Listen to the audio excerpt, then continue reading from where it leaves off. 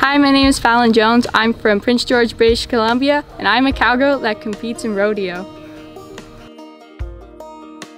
I've been around horses my whole life, but I had not seen, I've seen it on TV, and but you know, with Fallon here as a, you know, provincial champion, and at her age doing with the horses and the whole training facility here, you know, within 5 minutes of downtown.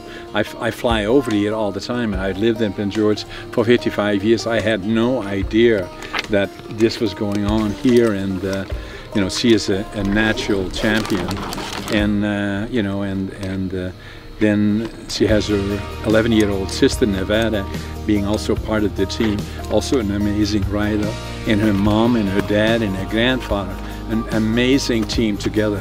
All the things towards success are always the same. It's attitude, passion, work ethic.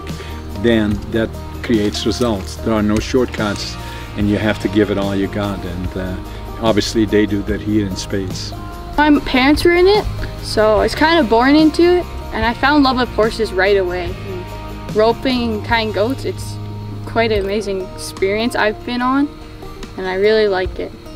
Well, this year, earlier, I went to the Nationals in here on South Dakota. It was really fun. You can tell it's a great experience to go to.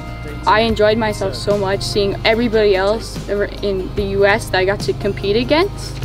It was really tough, but it made me a better athlete, getting experience to see how much better, how much more I need to train and what I have to do to get better. Without them, I wouldn't be able to do what I've done. They've drove me across the country to these rodeos. They've helped me. I have horses because of them, and they've helped me get better. I've been able to train, and if I need help, they'll tell me what I need to do so I can get better. This is an incredible experience. Getting to meet John and getting the sponsorship, it's going to help me to become a better athlete, and getting to be a part of his team is amazing for me, so I can keep going on my journey and getting experience and becoming a better athlete. Well, I will start as a senior in my high school rodeos this fall and for the year, and I'm hoping to do really good in that. But after high school rodeo, I want to go into college rodeo and hopefully do good there and get some experience there.